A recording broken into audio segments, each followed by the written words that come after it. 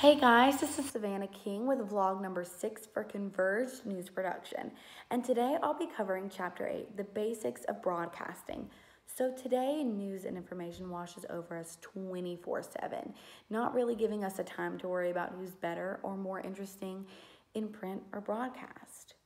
But the two have basic skills in print that transfer over into broadcast, such as accuracy, attention to detail, compelling information, having solid and appropriate attributions, as well as having great writing skills.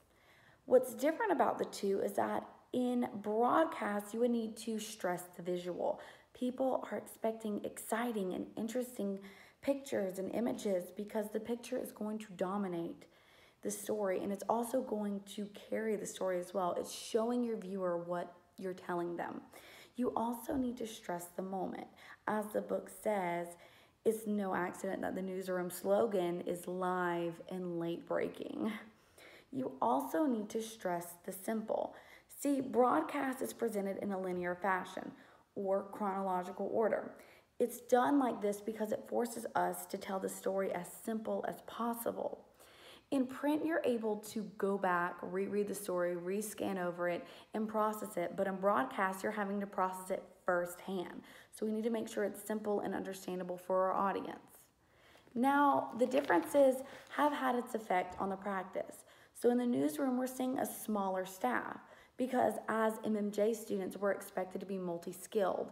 So with producing, we have to be able to film, write, edit, and make sure that it's ready to go out as soon as possible. There's also a reliance on visuals. So we need to get the basic shots, we need to edit them, as well as we need to write properly for the videos that we shoot as well. And there's a notion to the use of time. We need to be ready to break live news ASAP, as well as we need to write stories to fit the time. So if you have a 30-second block, we need to make sure that whatever we're writing for it fits the 30-second block. It doesn't need to be 31 seconds or 29 seconds, 30 seconds.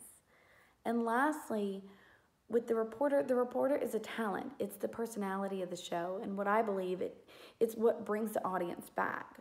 So as talent or as a reporter, you're presenting yourself. So you need to make sure that your wardrobe, your hair, your jewelry is professional. And even some people get voice training as well. I know a lot of people in the South kind of get voice training to take that Southern twang out and to make it more basic and more clear and understandable for all markets that are watching you. And with that as well, I know it seems like a lot of information, but when we bring it all together, it will really help us further ourselves in the broadcasting world to be the best journalists that we can be. So with that, make sure you check back Thursday for vlog number 7. I am Savannah King with Converged News Production. Thanks for watching.